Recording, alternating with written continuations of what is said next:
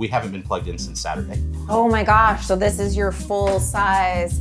How much does something like this cost? They were pulling 7,000 watts continuous power yesterday and giggling for the day. So yeah, most people ask us if we do toy haulers. This one's actually a car hauler. I literally think they can take this thing to Mars. It's gonna work. You're out where you wanna be, you're silent, it just makes the experience so much better. To stop you there. A full size? So we are here at the Tampa Super Show, and this RV has got to be one of the craziest RVs that we have seen yet. And so we wanted to show you guys because there's a lot of surprising things about this RV that we're learning. And from a cost perspective, we are blown away at actually how inexpensive that this really is. So I am here with Jack with Volta and Greg with Spacecraft. So the cool thing that I have to tell you about Spacecraft is kind of like the OG when it comes to RV manufacturing, because they have been doing this since the 60s and they have got it down. So this particular unit is a boondocker's dream. And so tell us a little bit about that, Jack. Well, this thing is an energy off-grid machine. The energy system on board is one of the largest ever produced. So it's 108 kilowatt hours. Oh my gosh. What does that mean? Well, if you're in a 12 volt world and you're always thinking amp hours, it's like 9,000 amp hours if you're talking 12 volt technology. And that's if it was never charged. That's the if total you started energy. on a full charge, Yep. depleted it down. 9,000 plus. We talking kilowatt hours like modern EVs. So this is 108 kilowatt hours. So this is more than a Tesla, right? A lot of energy on board. Couple that with over 10,000 watts of solar power on the roof. Oh my gosh. Yeah, so from the standpoint of living off grid, it was designed to live at least a month off of grid before needing to replenish. Now, tell me about this, because we've done some boondocking and we're definitely like dipping into that world more. But the biggest thing for us when we boondock isn't the power as much as it is our water. So tell me about if this is designed to live a month off of grid. That's a great question. How much water do you put on this What thing? what have you got for your fresh water and your waste tanks and everything else? It's also built for indefinite water. So we've got 400 gallons of fresh water on the trailer, 400 gallons split between black, gray, and a galley tank. And then on the truck, we also work with a company to help design the interaction between the tow vehicle and the trailer. There's going to be 120 gallons of fresh water and 120 gallons of black, so they can egress with the black and bring fresh back. So effectively, they can live off grid forever. So is it like recycling your water almost? No, they're going to have 120 gallon tanks on the trailer, and then you can transfer it between the trailer and the truck. You can switch it out or Come whatever. on, hook it up, take off the truck, don't have to break down. Wow. And we're looking at some of the new technology to basically dehumidify from the outside air, and it'll go right into your fresh tank. So you can just generate water out of the air. It's kind of like a water reclamation type of system. When you have energy, you can do more. And that's some of the amazing parts is if you've got enough energy on board, you can do water recycling, reclamations. You did endless recycling water purification system. We did that in 2020. Some of the technology that might be used on Mars someday has been in our trailer. Has been in the Spacecraft. How appropriately. Yes, it's awesome. Yes. You're very on brand with your name there, obviously. So. Well, it's crafting space. So since we've been doing it for 60 years, we try to use every cubic inch, inside, outside, everywhere, to get most of our customers are full timers. So they want every inch available for what they need to live on, and that's what we do. And I love that, because one of the things that we've talked about on our channel so often is how RV manufacturers waste space.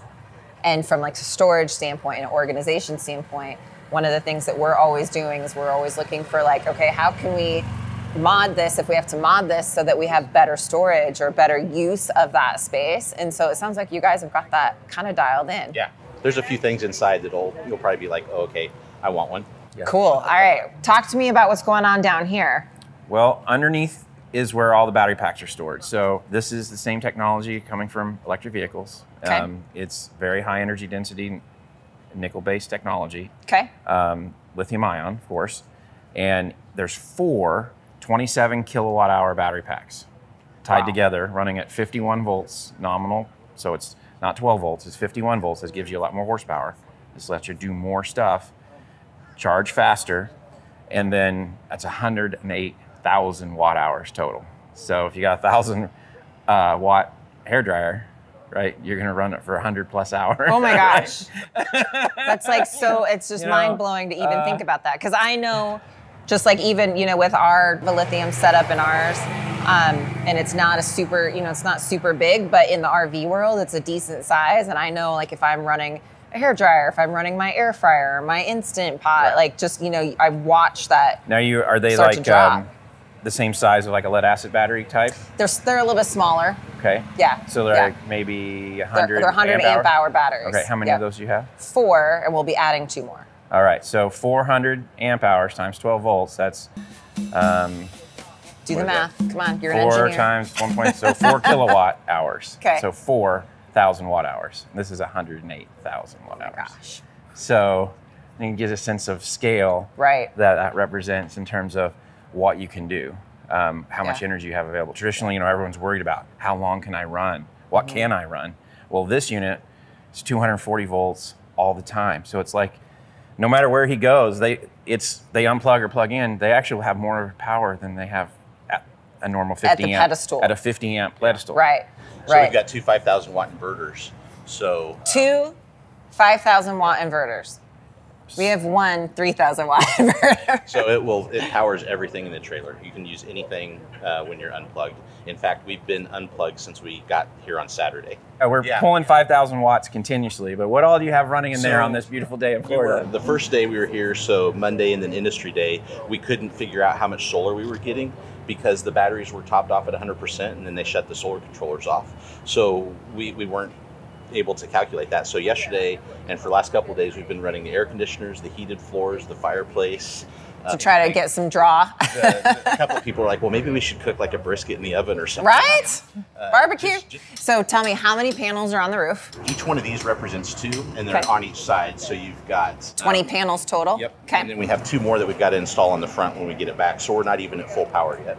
Wow. And then how many charge controllers with that many panels? I think we have 3. We have 3. 3 charge 3 controllers. 125 amp charge controllers, and we can show you that on the other side. Okay, yeah, awesome. Well, speaking of the other side, let's start walking around and let's take a look at the other side, but there's something really unique about this in the back. So you're gonna have to tell us about that because this is blowing my mind.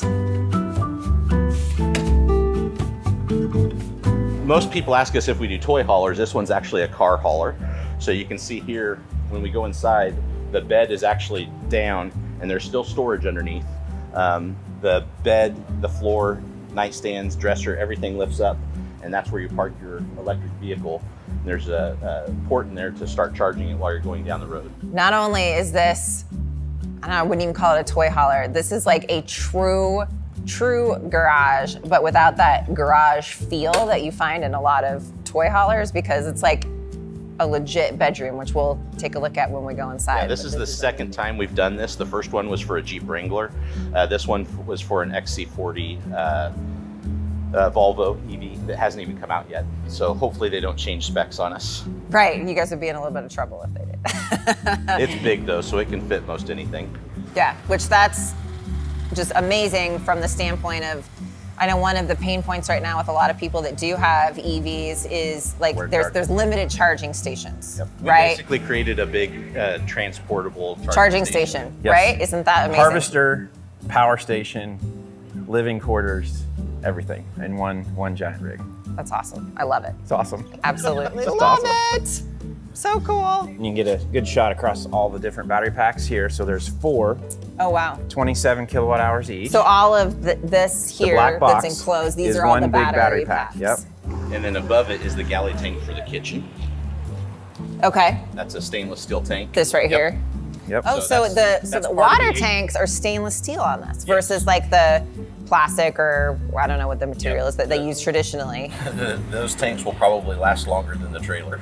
You know, and I will tell you, we've had so many stories and even people we know personally that have had so many problems with their waste tanks leaking, the seams leaking, the way that RV manufacturers install them, rubbing holes into their waste tanks and things like that just because they're made out of the plastic. So I don't think I've ever seen another manufacturer that does stainless steel on their waste tanks like that.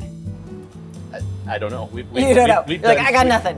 We've done so many different things that for us, it's kind of crazy that some of this stuff becomes normal for us, and for everybody else, it's really cool. The owner of this one would come into the factory and he'd walk into it and he's like, "Do you guys realize how amazing you are?" And I'm like, "Well, we probably take it for granted." So it was really cool for the team to hear that we're able to do stuff that nobody else is doing. Tell me about these buttons. So instead of your traditional like pull handles, you push a button. Is that how that works?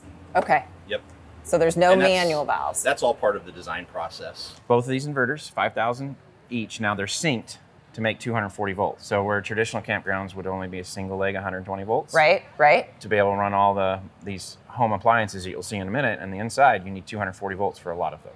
Gotcha. And so these are designed to sync up, create the 240 volts, and split the 110. So it's like having that 50 amp big charge cord all the time. Gotcha. And then so you guys are using the Victron components. These are modified Victrons here to work with our stuff. Okay. And then we are using three, I think they're 125 amp each solar controllers. Okay. And then I see your Bulldog. So you basically have like a built-in surge protector. What's going on with the Bulldog? That's additional protection for checking. I mean, you never know when you plug into shore power or what you're plugging into. Right. It's just another layer of protection. Okay. So instead of using like an external surge protector on the end of your electrical plug-in, it's built in. Yeah, this one, that's standard on our semi units. What's in this compartment here? So this is a mini split system. Probably get in there and see it. There's one of the fresh tanks. There's 4 of them on this unit. 4 fresh tanks. Yeah, and remind me again, 400 gallons. 400 gallons total. 120 on the truck. And another 120. So 520 total gallons. That's just insane. So mini split system, it's a residential HVAC unit. You've got the outdoor unit that has the compressor and runs the Freon gas and liquid up to the indoor units. Okay. But very efficient. This one has 4 indoor units on it. There's cassettes on the ceilings inside in the front bedroom, bathroom, the living room, the rear bedroom, and then there's actually one down here behind this setup that's specifically for the batteries. So we can air condition the batteries or heat them. Although you've got a built-in heating system, we can do whatever we need to do to condition the batteries and keep them helps it with low temperature performance. Gotcha. So talk to me a little bit about a mini split system, because that is something that we've gone back and forth with retrofitting to our RV, mainly from a power standpoint. So talk a little bit about like if you have a traditional rooftop AC, how much power is that using versus if you do retrofit to a mini split or have a mini split, what's the power consumption on that? First thing about how they run is they've got larger expansion area, so for the evaporator cores, more surface area here, and then they're separated from the input and the output, so you can see the distance to get the heat out. So that's one of the first things about what I call a split. Okay. That gets your efficiency up. And then they run everything consumer world in 240 volts. That's why you don't see them in the RVs, because campground infrastructure is all around 110 volt structure, so low energy, so they can't really run the compressors with the efficiency that they want. So it needs to be at 240 volts. From an energy standpoint, these are 40,000 BTUs, is that right? That's a 36,000 BTU unit here. We've got 12, 12, 12, and I think this one's 7. Okay, so for the same energy, you almost have 2 times more cooling tonnage. Gotcha. So they're almost double. But the amount of cooling capacity they have is so much greater for the same amount of energy. So that in this particular case, they're getting the efficiency. They might be running about the same amount of power you might hear on a traditional rooftop, but they have so much more cooling capability. You're cooling all of this with that same, amount of energy. Yep. That is amazing. Love it. We actually, in 2019, we did the first one. We only had a 18 kilowatt hour pack for less than a quarter what's on this one, right? And normally we would get with a rooftop air 12 to 15 hours of runtime. They did the mini split on that unit, and we got 24 hours of runtime on one charge. Wow. Just by running the mini split. That's awesome. Yeah. It's just it's like mind blowing, but then like you really think like no, like this is like possible. This is where we can do better, just even from an RV industry perspective, to really be able to equip people to go out there and to be off grid longer. Right. And from an energy perspective, I know like we've just dipped our toe kind of into the boondocking world, but realizing like how much fun it can really be when you can kind of get out of those traditional spaces. And, you know, especially, you know, you bring some friends with you and everything. It can just be such a more fun of an experience when you're not, you know, packed into the campground per se. You're not camping in the campground. You're not worrying about, I mean, from the standpoint of just camping, you get off grid, it's silent. I mean, today, if you run a generator, you can hear it from miles around. Right. If you're close to it, you got the smell, right? If you're even, you know, Yep. all those go away. You're out where you want to be. You're silent. It just makes the experience so much better. It gives you all that what you wanted at the campground, but gets you out where you're wanting to go at the same time. And that's because this big push in advanced energy technology that's helping bring the energy we needed to have the lifestyle we've been trying to build on a lot of these campers for a long time, but limited due to the amount of energy we could carry with us. We did one about 3 years ago that was probably about a third of what this one is, and they had a buddy plug. So they were out in California, and they were getting their electricity from the sun, running their mini split system, and their neighbors were like, oh, geez. And they're like, why don't you just plug into us? We've got extra power. So they were running 2 rigs. So they were running 2 rigs off of one and totally system. Improving the whole environment. Yep. You know, don't have to worry about the generator. Right. Just a better time RVing. And at the same time, you're being greener, more responsible. Yeah. Right. And I wouldn't have even thought about like a buddy plug. Like that's actually a really cool concept when you think about it. It's a good way to make friends. Right, exactly. It's like I need to be friends with them. So right about now, you're probably thinking, oh my gosh, that's so luxurious. No way I could ever have that much luxury in my RV. Well, it's a little bit beyond our price range too, but one of the things that we found is there's actually a lot of ways to bring a little bit of luxury into your RV by just doing some simple upgrades. One of the simple upgrades we did last year was upgrading our RV toilet with more of a household style ceramic toilet, and we got ours from eTrailer. One of the things that we love about getting these types of components and upgrades from eTrailer is that you can get on the phone with them. You can make sure that you're getting the right part for your RV, because there's a lot of parts out there for different RV applications. And especially with something like a toilet in our case, well, we want to make sure that we order the correct one. We're not having to ship something like that back. So we love eTrailer's customer service to be able to make sure we're getting what we need when we need it. Plus the fact that they have got a whole catalog full of different parts and accessories. It makes upgrading your RV to something a little bit more luxurious pretty darn simple. We'll have a link in the description below where you can check out eTrailer and see if maybe upgrading something might bring a little bit more luxury to your RV. Back to the video. So with this, it's designed to be towed with a semi-truck, correct? Okay. We do travel trailers, fifth wheels, and semi units. This one's specifically designed for a semi. It's going to be pulling it with a full Class 8 Volvo, so it'll be a very nice vehicle. Again, we're integrating it with the truck. So there's some technology, cameras, the water, electric, that's going to tie them both together with the company that we work with. And then that's going to get the customer everything they want. For some of our smaller semis, this one has heated tile floors and quartz countertops, so the weight's a little bit heavy. But for some of them, length and the overall build, you can pull with like a M2, a smaller Freightliner, those kinds of things. It's closer to a dually. Right. Gives you that same feel, but it can still pull something like this. All right, so this is like absolutely amazing. And like once that door is closed, it's so quiet in here. So tell me how it is that this is so quiet, because traditionally like the joke is in an RV park that if you're like anybody can hear what's going on inside of an RV, but I kind of am getting the feeling that's not the case. That's not the case with this. So a lot of that is our quality. So starts with our chassis, but the way that we do our walls, the insulation, this has a spray foam insulated roof. Okay. So all of that helps to insulate not only from the heat and the cold, but also from sound. Gotcha. Yeah, and it's pretty dang quiet in here right now. So, okay, with the fridge real fast, just because I'm curious, is this then like a just full-on residential fridge, or is it a specific like 12-volt fridge? It's residential. And no issues, obviously, because we've got all the power you need, so you're not worried about... Now, this is the first one we've done with the screen on the front, but for us, since we're full custom, it's usually the customer comes to us and tells us what they want. We've got all residential full-size appliances in here. We've got a microwave, an induction cooktop, a convection oven, a full-size dishwasher here. Okay, hold on. I have to stop you there.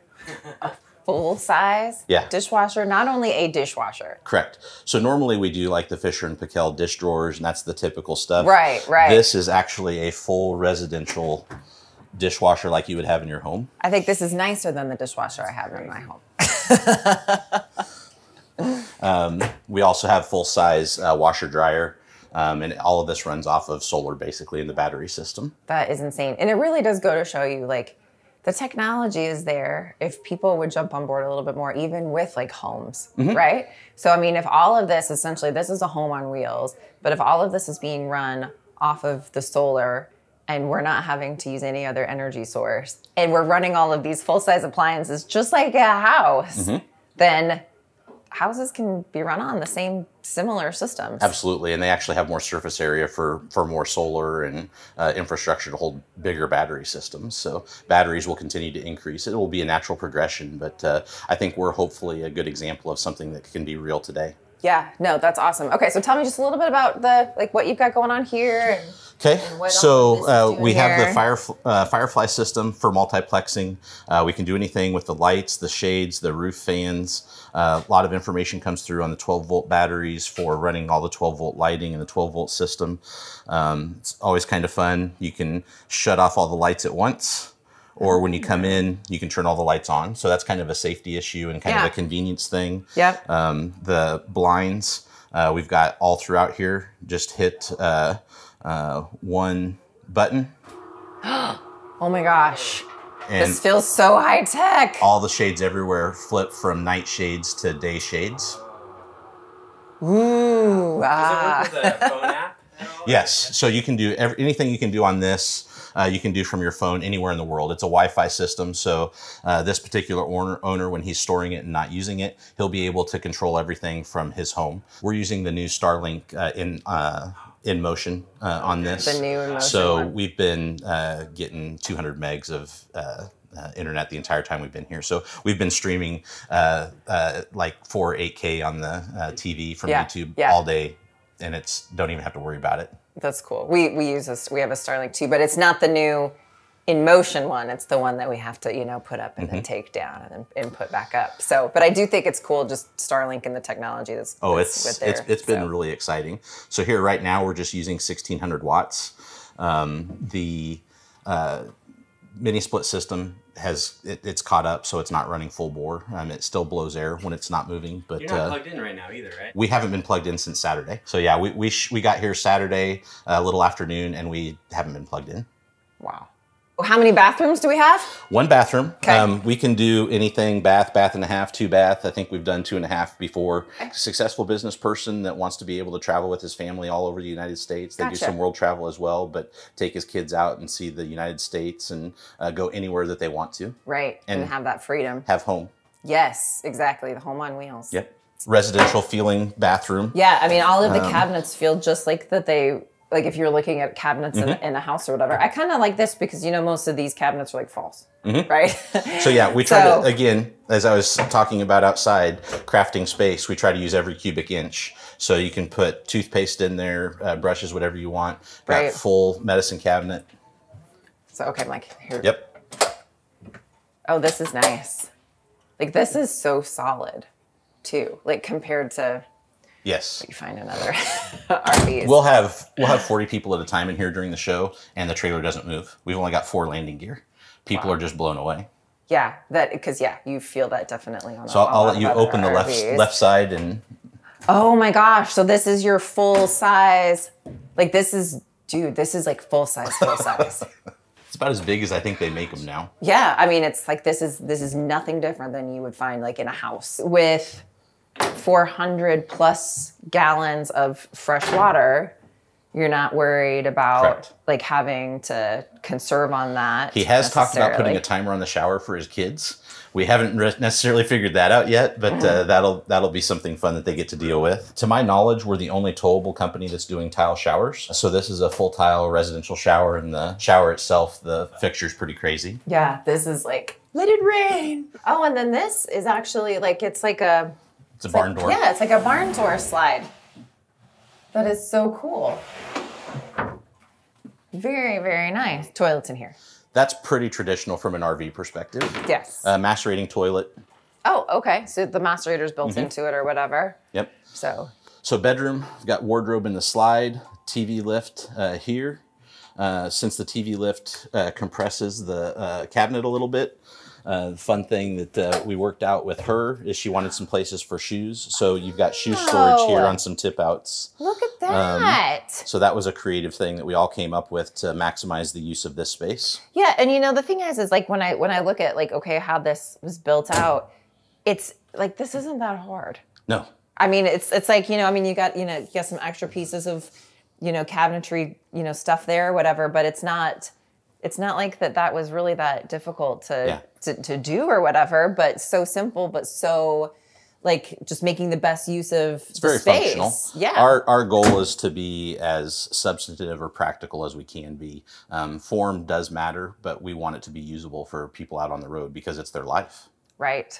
Right. And then cedar line closet, is that what I'm seeing here? Oh, sorry. No, it's okay. Too smooth. There's also cedar lining in the wardrobe drawers if you pull one of those out. Oh, nice. It smells amazing Here. here. Oh, yeah. Look at that. So I mentioned that you would enjoy some of the space things. Yes. So tell us about Do you like that. making the bed? No. You bring the top of the bed to you. You can make the bed, push it back. Then there's also hidden storage back there. Right. That you can use. Access whatever. a lot easier because the thing is traditionally with RV beds, it's like grab somebody by the ankles and let them fish back in there and grab it and pull them out. Yeah. Yeah. But like without having to lift it up. I mean, because like these things can get heavy to try to lift up to, you know, do the underneath I'll let storage, you push it back so you can feel what that's like. Oh, it's like super simple. And then if you reach under here. You've got drawers that come Yep. out. So full storage, so you can use every inch of space under the bed. And I will tell you, I would much rather have, like, versus the beds that tilt up on like struts, I would much rather have drawers. And we can do sleep number, king, queen. For us, since we're full custom, it really, customers tell us what they want, and our question is, what's the size? Because we just get it integrated into our CAD program, and then we draw everything. And you know, do you just need night shelves to maybe put a phone on, or do you need a wider night shelf or a night stand for CPAP, those kinds of things? So that drives power, and all of that is part of the design process to get exactly what you want. Gotcha. Now, you were telling me about this before we started filming, and I was blown away. So how much does something like this cost? So this one, as designed, is about $800,000. Typically for our semi units, it's going to be $7,500 to $8,500 per linear foot. And that's a pretty good range for what our customers are really doing. Obviously inflation is going to affect that going forward. And in our fifth wheels, it's $6,000 to $7,000 per linear foot. It's skewed a little bit. There's some upgraded standard equipment like a generator, those types of things on our semi, but people also do more. So like this has heated tile floors throughout. Typically you're not going to see that on a fifth wheel. So that skews that number a little bit also. But when you think about it, for that type of cost versus, you know, I mean, the big buses. You come inside this really building nice right behind stuff. us and you've got the custom Prevos and, you know, some of the 4 travels and everything like that. This is actually less expensive with the full-on solar setup than one of those Prevo buses. And the fun thing, we always, since we're in the towable world, with the towable, you get more space. So generally speaking, throughout the entire trailer, you're going to have a larger footprint and more living space, especially for a full-timer. It makes a lot of sense to go with this platform. Is this a convertible sleeping space or No, it will just we stay could, static? but most of the time people are doing other things, so they don't have to do transformer stuff. Gotcha. We can do it, but yeah, these are actually sleeper sofas, twins. Okay. So that was part of what he wanted to do for children. Yep. So we integrated those into the build, and again, he just told us what the size was, and then as you can see, this slide was specifically built for that. For that, yeah. It actually almost looks like just like an oversized kind of chair, but there's a twin bed in there that will fold out. And they oppose and meet here in the center. Nice. Another thing that I didn't mention, trash compactor. That's fancy. So maximize trash too when you're out on the road. Yeah, because especially the one thing with boondocking though that you have to think about is just from a waste management perspective. And so having something like a trash compactor where that'll help minimize that. Pantry, we always have full pull out so you can use everything. We can do power like this one. So if you want a Keurig or something like that, you don't have to keep it out on your counter. You can keep it in here to maximize space on the countertops as well. Yes. You've got the quartz backsplash on this one. That's fun. We can do, last year's we did for a Hollywood customer similar to this, but all sorts of different backsplashes and things that farm sink. Basically a customer just comes to us. Pinterest is actually one of our best friends and one of our biggest challenges. Customers just send us pictures and they're like, recreate this. And we do. So that's a really cool thing. That's cool, and I can see where the challenge would lie in that too. You're like, dude, this is Pinterest. You know, you always see the fails out there, like in TikTok and stuff like that. I think we're one of the few companies that people will send us a picture and we do it better than the picture. Yeah. So that's fun. That's cool. Pinterest becomes the fail. We have such a great team, so I'd put them up against anybody in the world. Yeah. That's awesome. I absolutely love it. So 50-inch fireplace. Again, we were running that off the batteries yesterday. 65-inch TV. Bose surround sound. Does the fireplace, so does it actually put out heat as well if you want it to put out heat? Oh yeah. It how pretty is that? It I forget what it is. I think it's either 8 or 10,000 BTUs. So for a small space like this, it will actually heat the whole trailer. Wow. That's impressive. For sure, impressive. So bedroom. Yes, so here is the bedroom / garage, but now unlike a lot of the toy haulers that you walk into, where you walk into the garage that people will convert into a bedroom or use as kids' sleeping space or something like that, this does not feel like a garage. And that was the intent. The first one we did, his wife wanted nothing. So they didn't have the side doors like this one does. And we'll have the headboard up on here. We just didn't want to have it up because we knew we were going to be demoing. We'll have the horizontal pillow headboard. So there's going to be, I think, 12 of those right there. So that whole wall is going to be padded headboard. Okay. And you won't even be able to tell if this is a garage at that point because you won't even be able to see the ramp. Right. So with the headboard that's going to be there, but you still want to like bring the ramp down, will the headboard stay? Like, so how will that work logistically so that you're not driving on the headboard? We'll put it on the bed. Here will be a good example. This is one of the hydraulic lifts. It's like a hidden thing. Yes. Wow. So if you look at this, magnets. So seriously? The headboard will stick up with magnets. That's just magnets. Yep. It's not even like clicked in or like, it's just magnets. Yeah. Wow. It's easy to put on and take off, and the necessity is the mother of inventions. So we did that, and it works very well. And you wouldn't even like with these columns here, you wouldn't even know. No. Like it just looks very aesthetically pleasing. And we'll have a desk that goes right here. It will move out from underneath the overhead and tie to this to go up.